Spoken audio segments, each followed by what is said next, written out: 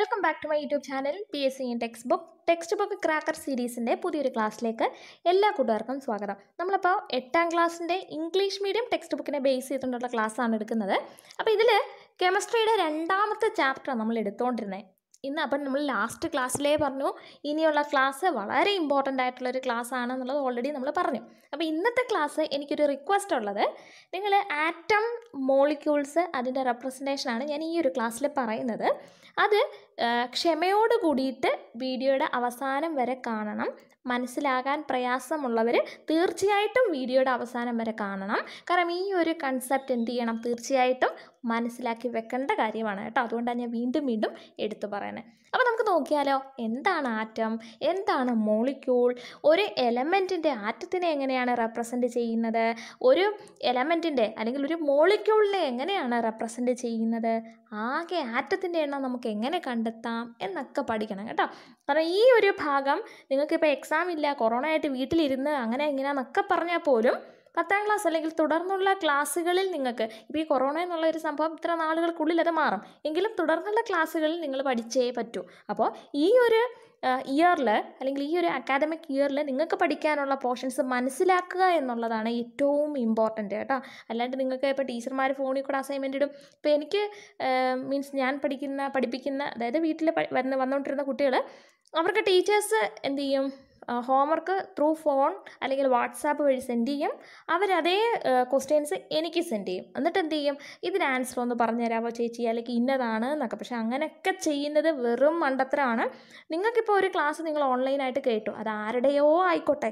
ഇപ്പോൾ നമുക്ക് government provide ചെയ്യുന്നുണ്ട്, കുറേ പ്രൈവറ്റ് ഇൻസ്റ്റിറ്റ്യൂഷൻസ്, കുറേ ആപ്പുകൾ, അതും ഇതും എല്ലാം ഉണ്ട്. നിങ്ങൾ എങ്ങനെയാണെങ്കിലും പഠിക്കുക, ഓൺലൈൻ ക്ലാസ് വഴി നിങ്ങൾ പഠിക്കുക. നിങ്ങൾക്ക് മനസ്സിലായ കാര്യം, അതിൻ്റെ ഹോംവർക്കുകൾ കാര്യങ്ങൾ ഒക്കെ നിങ്ങൾ ചെയ്യുക. നിങ്ങൾക്ക് മനസ്സിലായില്ലെങ്കിൽ തീർച്ചയായിട്ടും ടീച്ചറിനോട് പറയുക, ഈ ക്വസ്റ്റ്യൻ ആൻസർ എനിക്ക് ചെയ്യാൻ പറ്റുന്നില്ല, എനിക്കറിയത്തില്ല, അവർ പറഞ്ഞു തരട്ടെ. അല്ലാണ്ട് ഒരു പോർഷൻസ് പറയും, 10 ക്വസ്റ്റ്യൻ തരും, 10 ക്വസ്റ്റ്യനും എഴുതണം, 10ൽ 9 കിട്ടിയ പേരൻസിന് ടെൻഷനും പിള്ളേർക്ക് സങ്കടം. എന്തിനാണ് ഇങ്ങനെ പ്രഹസനം കാണിക്കുന്നത്?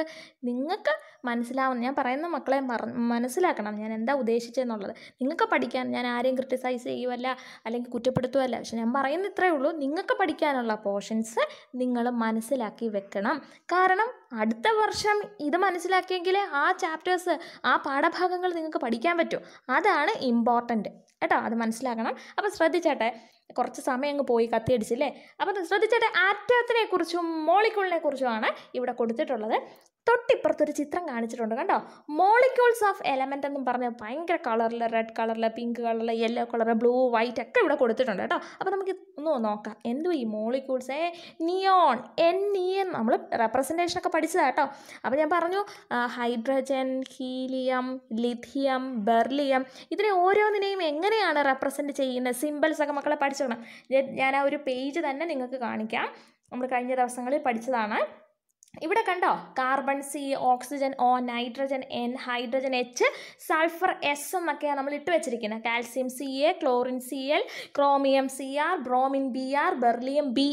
അപ്പോൾ ഇതുപോലെ ആദ്യത്തെ ഒരു 30 എലമെൻറ്റിൻ്റെ സിമ്പൽ നിങ്ങൾ പഠിച്ചു വെക്കുന്നത് വളരെ നല്ലതായിരിക്കും കേട്ടോ. ഇവിടെ നോക്കിയേട്ടാ മക്കളെ, ഞാൻ പറയുന്നത് അതായത് ഞാൻ ഈ പറയുന്നതെല്ലാം നിരകളായിട്ടാണ്, ദാറ്റ് മീൻസ് റോ ആയിട്ടാണ് ഞാൻ പറയുന്നത്. ആദ്യം ഹൈഡ്രജൻ, തൊട്ടിപ്പുറത്ത് അങ്ങേയറ്റം helium, then ലിഥിയമാണ് Li, ബെർലിയമാണ് Be, boron B, carbon C, N nitrogen, O oxygen, F fluorine, Ne neon. രണ്ടാമത്തെ നിരയും കഴിഞ്ഞു.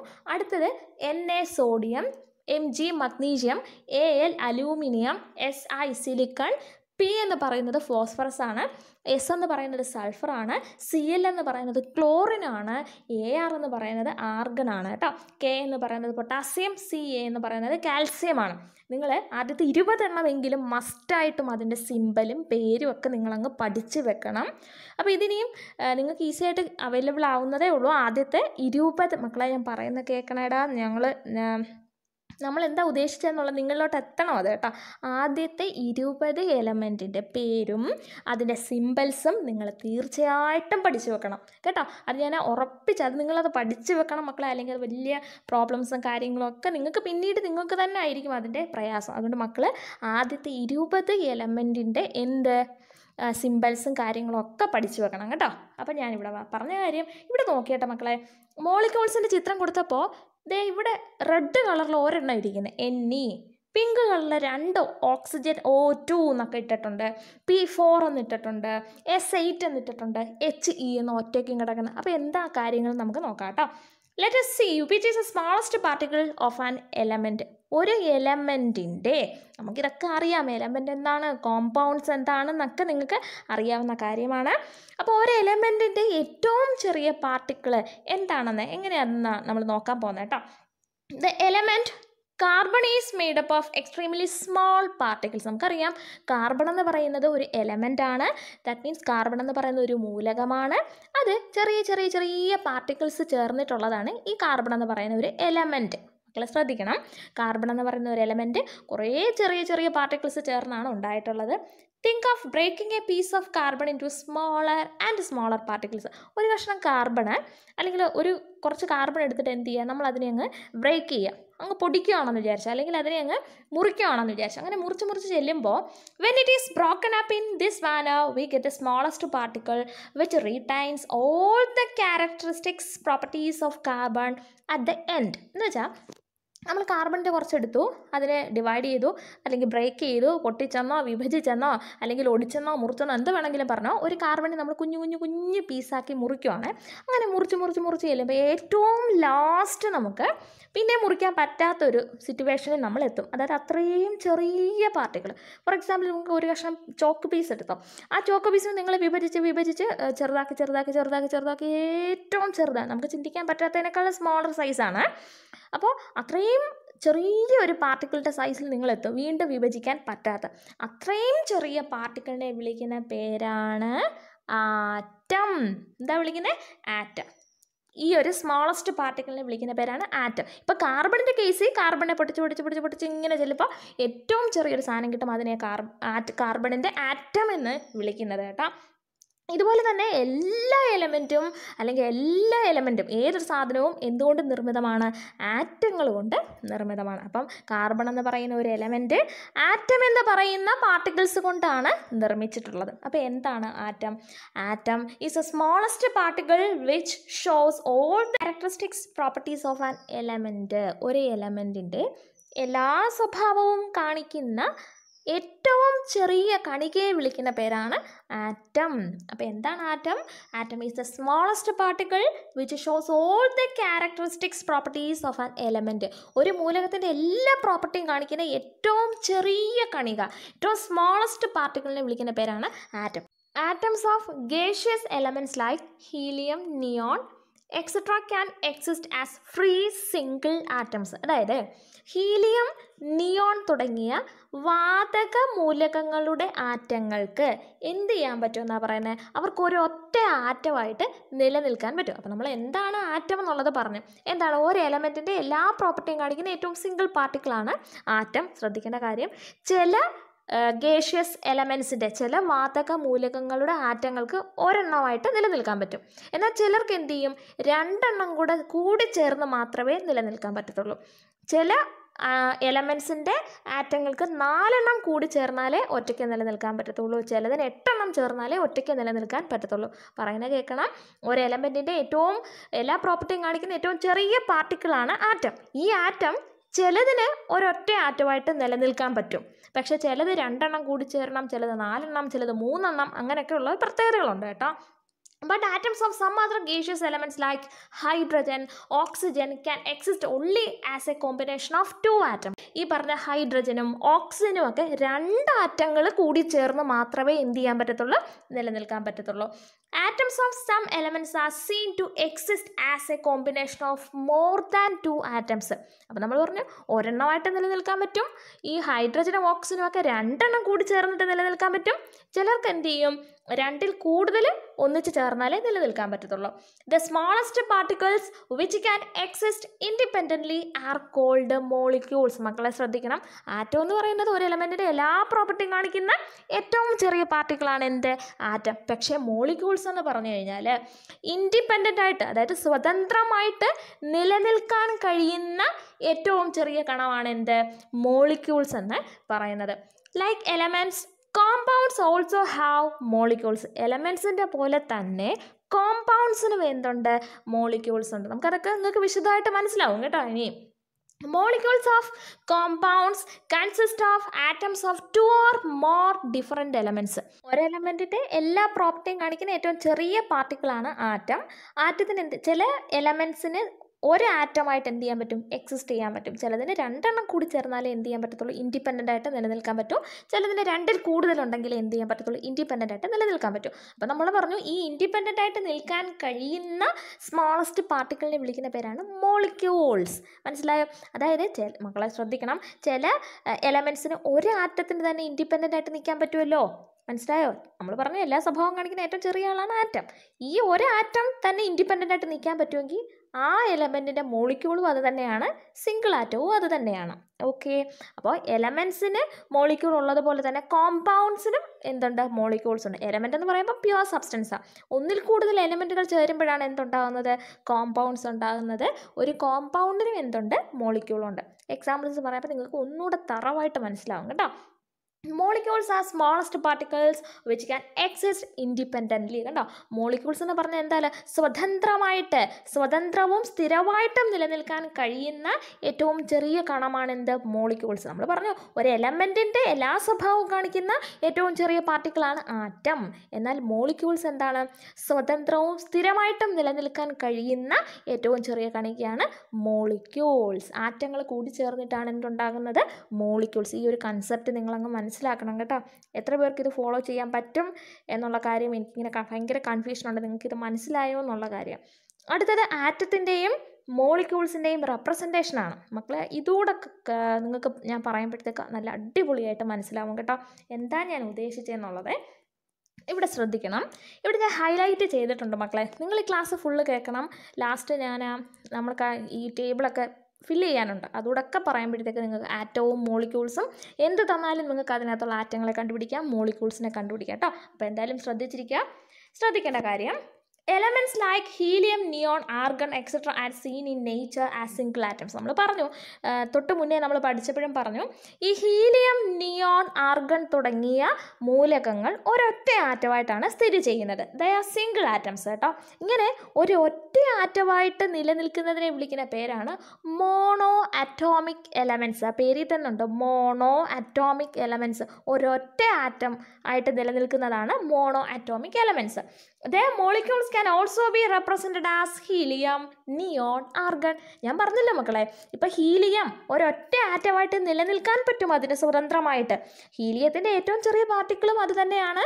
അതുപോലെ സ്വതന്ത്രമായിട്ട് നിൽക്കാൻ കഴിയുന്ന ഏറ്റവും ചെറിയ പാർട്ടിക്കിളും അത് തന്നെയാണ്. അതുകൊണ്ട് ഹീലിയത്തിൻ്റെ ആറ്റത്തിനെയും ഹീലിയത്തിൻ്റെ മോളിക്യൂളിനെ നമുക്ക് വെറുതെ എച്ച് ഇട്ടാൽ മതി. മനസ്സിലായി? അതുപോലെ തന്നെ നിയോണും അതുപോലെ തന്നെ, ആർഗൺ AR അതുപോലെ തന്നെ. കാരണം എന്താ? അവർക്ക് ഇൻഡിപെൻഡൻ്റ് ആയിട്ട് എക്സിസ്റ്റ് ചെയ്യാൻ പറ്റും അങ്ങനെ തന്നെ. അതുകൊണ്ട് അതിൻ്റെ ആറ്റവും അത് തന്നെയാണ്, അതിൻ്റെ മോളിക്യൂളും അത് തന്നെയാണ്. But elements like hydrogen exist as diatomic molecules. രണ്ട് ആറ്റങ്ങൾ ചേർന്നിട്ട് ഹൈഡ്രജന് നിലനിൽക്കാൻ പറ്റും ഇൻഡിപെൻഡൻ്റ് ആയിട്ട്. മനസ്സിലാക്കണം. അപ്പോൾ ഹൈഡ്രജൻ്റെ ഒരാറ്റം എന്ന് പറഞ്ഞാൽ H ആണ്. എന്നാൽ 2 H ചേർന്നിട്ടാണ് അത് ഇൻഡിപെൻഡൻ്റ് ആയിട്ട് നിൽക്കാൻ പറ്റും. അതായത് ഹൈഡ്രജൻ്റെ ആറ്റം H ആണ്, എന്നാൽ ഹൈഡ്രജൻ്റെ മോളിക്യൂൾ H2 ആണ്. ഓക്കെ, H2 ആണ്. താഴത്തുള്ള സബ്സ്ക്രിപ്റ്റ് ആയിട്ടുള്ള 2 ഡിനോട്ട് ചെയ്യുന്നത് എത്ര ആറ്റമാണെന്ന്. പേടിക്കണ്ട, നമ്മൾ അടുത്തത് പഠിക്കും. അപ്പോൾ ഓക്കെ, അപ്പോൾ നമ്മൾ പറഞ്ഞ കാര്യം ഇതാണ്, ഹൈഡ്രജൻ ഡയറ്റോമിക് ആണ്. ദാറ്റ് മീൻസ് 2 ആറ്റങ്ങൾ ചേർന്നിട്ടാണ് എന്തുണ്ടായത്? ഹൈഡ്രജൻ ഉണ്ടായിട്ടുള്ളത്. അതുകൊണ്ട് ഹൈഡ്രജൻ്റെ ആറ്റം എന്ന് പറയുന്നത് Hഉം ഹൈഡ്രജൻ്റെ മോളിക്യൂൾ എന്ന് പറയുന്നത് H2ഉമാണ്. അതെവിടെ പറഞ്ഞിട്ടുള്ളത്. Hydrogen atom is represented as H എന്നുള്ളത് hydrogen ആറ്റമാണ്. H2 represents A hydrogen molecule. ഹൈഡ്രജൻ്റെ മോളിക്യൂളിനെ പക്ഷേ റെപ്രസെൻറ്റ് ചെയ്യുന്നത് എങ്ങനെയാണ്? H2 എന്നാണ്. സബ്സ്ക്രിപ്റ്റ് ആയിട്ടുള്ള 2 എന്നുള്ളത് എത്ര ആറ്റങ്ങൾ ചേർന്നിട്ടുള്ളതെന്നാണ് കേട്ടോ. അപ്പോൾ H2വിനകത്ത് 2 ആറ്റങ്ങൾ ചേർന്നിട്ടുള്ളതാണെന്ന് മനസ്സിലാവും. ഇനിയും ഇതിൻ്റെ ലെഫ്റ്റ് സൈഡിൽ ഒന്നും കാണിച്ചിട്ടില്ല. അതിപ്പോൾ ഞാനിപ്പോൾ ഈ ടെക്സ്റ്റ് പറഞ്ഞതിന് ശേഷം നോട്ട് എഴുതിയതും കൂടെ മക്കളെ കാണിക്കാം. അപ്പോൾ നിങ്ങൾക്കത് ഒന്നുകൂടെ മനസ്സിലാവും എവിടെയാണ് മോളിക്യൂള് ൻ്റെ നമ്പർ കൊടുത്തിട്ടുള്ളത്, എവിടെയാണ് ആറ്റത്തിൻ്റെ നമ്പർ കൊടുത്തിട്ടുള്ളതെന്ന് കേട്ടോ. അപ്പോൾ എന്തായാലും ശ്രദ്ധിച്ചിരിക്കണം. എന്ത് മനസ്സിലായി? ആറ്റം എന്താണെന്ന് മനസ്സിലായല്ലോ, മോളിക്യൂൾ എന്താണെന്ന് മനസ്സിലായല്ലോ. സിംഗിളായിട്ട് എക്സിസ്റ്റ് ചെയ്യാൻ പറ്റും ആർക്കൊക്കെ? നിയോണിന്, ഹീലിയത്തിന്, ആർഗണ്. അവന്മാരുടെ ആറ്റവും മോളിക്യൂളും എല്ലാം അത് തന്നെയാണ്. എന്നാൽ ഹൈഡ്രജന് 2 ആറ്റങ്ങൾ ചേർന്നിട്ട് ഒരു മോളിക്യൂളായിട്ട് നിലനിൽക്കാൻ പറ്റും. അതുകൊണ്ട് H2 എന്ന് പറയുന്നതാണ് ഹൈഡ്രജൻ്റെ ഒരു മോളിക്യൂൾ. ഇൻഡിപെൻഡൻ്റ് ആയിട്ട് നിലനിൽക്കാൻ പറ്റുന്നതാണ് molecule. Okay. Some elements exist as a molecule of more than 2 atoms. ചിലതിനാണ് 2 കൂടുതൽ ആറ്റങ്ങൾ കൂടി ചേർന്നെങ്കിൽ ഒരു മോളിക്യൂളായിട്ട് നിലനിൽക്കാൻ കഴിയും. അതാണ് ഫോസ്ഫറസ് P4. മക്കളെ, ഈ P4 എന്ന് വെച്ച് കഴിഞ്ഞാൽ 4 ഫോസ്ഫറസ് ആറ്റങ്ങൾ കൂടി ചേർന്നാലേ ഫോസ്ഫറസിന് സ്വതന്ത്രമായിട്ട് ഇൻഡിപെൻഡൻ്റ് ആയിട്ട് നിൽക്കാൻ പറ്റത്തുള്ളൂ. അതായത് P4 എന്ന് വെച്ച് കഴിഞ്ഞാൽ 4 ഫോസ്ഫറസ് ആറ്റവും കൂടി ചേർന്നിട്ട് ഒരൊറ്റ ഫോസ്ഫറസ് മോളിക്യൂളാണ്. ദാറ്റ് മീൻസ് P4 എന്ന് പറയുന്ന ഒരു ഫോസ്ഫറസ് മോളിക്യൂളാണ്, 4 ആറ്റങ്ങൾ ചേർന്നിട്ടുള്ളതാണ്. അടുത്തത് സൾഫറിൻ്റെ S8 ആണ്. അതായത് 8 സൾഫർ ആറ്റങ്ങൾ ചേർന്നിട്ടുള്ളതാണ് സൾഫറിൻ്റെ ഒരു മോളിക്യൂൾ. അതായത് S8 എന്ന് പറയുന്നതിനകത്ത് 8 സൾഫർ ആറ്റങ്ങളുണ്ട്, പക്ഷേ ഒരു സൾഫറിൻ്റെ മോളിക്യൂളേ ഉള്ളൂ. നമുക്കറിയാം മോളിക്യൂൾ എന്ന് പറയുന്നത് ഇൻഡിപെൻഡൻ്റ് ആയിട്ട് നിൽക്കാൻ കഴിയുന്നതാണ്. സൾഫറിന് 8 പേര് ഒന്നിച്ച് നിന്നാലേ അവർക്ക് ഇൻഡിപെൻഡൻ്റ് ആയിട്ട് നിൽക്കാൻ പറ്റൂ. മനസ്സിലാക്കണം കേട്ടോ. ഇതൊക്കെ ഇങ്ങനെയുള്ള എലമെൻറ്റ്സിന് എക്സാമ്പിൾ. അതായത് 2 കൂടുതൽ ആറ്റങ്ങൾ കൂടി ചേർന്നിട്ട് ഒരു മോളിക്യൂൾ ഫോം ചെയ്യുന്നതിന് എക്സാമ്പിളാണ് P4ഉം S8ഉം. Okay. Molecules with only one atom are called monoatomic molecules. അതായത് ഒരു മോളിക്യൂളിനകത്ത് ഒരു ആറ്റമേ ഉള്ളെങ്കിൽ അതിനെ വിളിക്കുന്ന പേരാണ് monoatomic. Example helium, neon, argon. Those with 2 atoms each are called diatomic molecules. അതായത് ഒരു മോളിക്യൂളിനകത്ത് 2 ആറ്റം ഉണ്ടെങ്കിൽ, നമ്മുടെ ഹൈഡ്രജൻ, നമ്മുടെ ഓക്സിജൻ, 2 ഓക്സിജൻ ചേർന്നിട്ടല്ലേ ഒരു മോളിക്യൂള്, 2 ഹൈഡ്രജൻ ചേർന്നിട്ടല്ലേ ഒരു മോളിക്യൂള്, അതിനെ വിളിക്കുന്ന പേരാണ് diatomic molecules. Then molecules with more than 2 atoms are called polyatomic molecule. നമുക്കറിയാം പോളി എന്ന് വെച്ച് കഴിഞ്ഞാൽ ഒരുപാടുള്ളതെന്നാണ്. അപ്പോൾ 2 കൂടുതൽ ആറ്റങ്ങൾ ചേർന്നിട്ടാണ് ഒരു മോളിക്യൂളായിട്ട് എക്സിസ്റ്റ് ചെയ്യുന്നതെങ്കിൽ അതിനെ വിളിക്കുന്ന പേരാണ് പോളി അറ്റോമിക് മോളിക്യൂൾസ്. മക്കളെ, ഇവിടെ ടെക്സ്റ്റിൽ കുറച്ച് എക്സാമ്പിൾസ് കൊടുത്തിട്ടുണ്ട്. ഇതിനെ നിങ്ങൾ ക്ലാസിഫൈ ചെയ്ത് പറയണം. നോക്കിയാട്ടെ, ഏറ്റവും താഴെ H2, Cl2.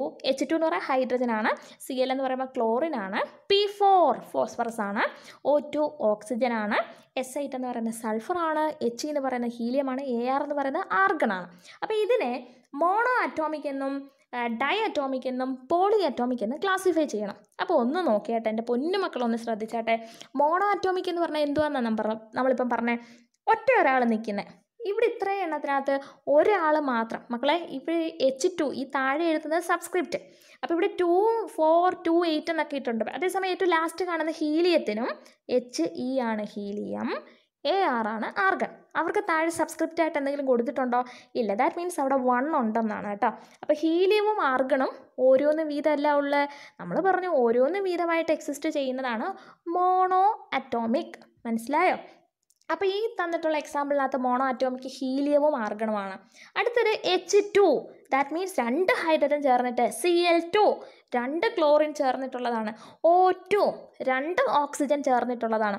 അതാണ് മക്കളെ ഡയറ്റോമിക്. എന്ന് വെച്ചാൽ എന്താ, 2 ആറ്റങ്ങൾ ചേർന്നിട്ടാണ് ഇവിടെ ഒരു മോളിക്യൂളായിട്ട് ഇൻഡിപെൻഡൻ്റ് ആയിട്ട് എക്സിസ്റ്റ് ചെയ്യാൻ പറ്റുന്നവന്മാരെ വിളിക്കുന്ന പേര് നമ്മൾ മോളിക്യൂളെന്ന്.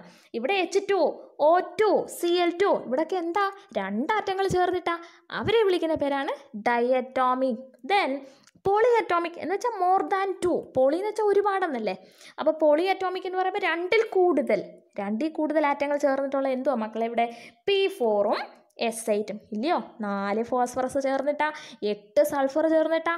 അപ്പോൾ അവരാണ് പോളി അറ്റോമിക്. മനസ്സിലായോ? അപ്പോൾ എന്തായാലും ഞാൻ ഇതിവിടെ വെച്ച് സ്റ്റോപ്പ് ചെയ്യാം കേട്ടോ. നിങ്ങൾക്ക് ആറ്റംസ് മനസ്സിലായോ, മോളിക്യൂൾസ് മനസ്സിലായോ, അല്ലെങ്കിൽ ഈ poly atomic, diatomic, mono atomic ഒക്കെ മനസ്സിലായെങ്കിൽ തീർച്ചയായിട്ടും നിങ്ങൾ പറയുക. മനസ്സിലായില്ലെങ്കിൽ അടുത്ത ക്ലാസ് ഞാൻ ഇതൊന്നുകൂടെ ഒന്ന് പറഞ്ഞിട്ട് അതിൻ്റെ ബാലൻസ് എടുക്കാം. അതായിരിക്കും നല്ലതെന്ന് എനിക്ക് തോന്നുന്നു കേട്ടോ. അപ്പോൾ ഇന്നത്തെ ക്ലാസ് കണ്ട് നിങ്ങൾ എത്രയും പെട്ടെന്ന് കമൻറ്റ് ഇടണം, മനസ്സിലായോ ഇല്ലയോ എന്നുള്ളത് കേട്ടോ. അപ്പോൾ നിങ്ങളുടെ കമൻറ്റ് പ്രതീക്ഷിച്ചുകൊണ്ട് ഞാൻ ക്ലാസ് വൈൻഡപ്പ് ചെയ്യാം കേട്ടോ. അപ്പോൾ വീഡിയോ ഇഷ്ടമെങ്കിൽ ലൈക്ക് ചെയ്യാനും മറക്കരുത്. നിങ്ങളുടെ വിലയേറിയ അഭിപ്രായങ്ങൾക്കായി കാതോർത്തുകൊണ്ട് നിർത്തട്ടെ. നന്ദി, നമസ്കാരം.